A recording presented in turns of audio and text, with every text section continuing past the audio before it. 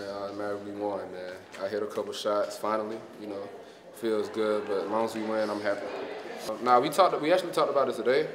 He actually asked me. I told him whatever it takes for the team to win, I'll do it. I came out the bench before in my career. Even at my first school, I came out the bench for a long stretch, and I was still getting productive minutes. So it really doesn't matter. It's about who finished the game, not about who started. Both Cal and UCLA played a similar style. UCLA kind of gave us like a feel for how Cal was going to play. They slowed it down. Cal slows it down as well. So we were kind of more prepared for that tempo, that type of tempo.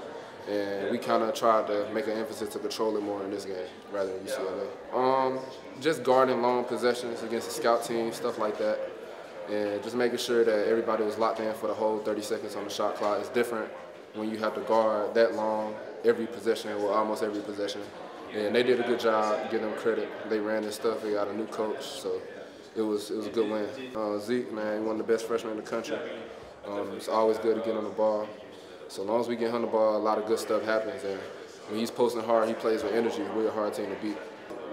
We had a couple lapses, a couple easy drives go, but other than that, we were pretty solid. We got to be the same way. Come Saturday against Stanford, they're a good team. I think one of the best players. I don't know if he's playing or not, but we'll have a task with him if he does play, but they got other good players as well. So we just got to go get a win.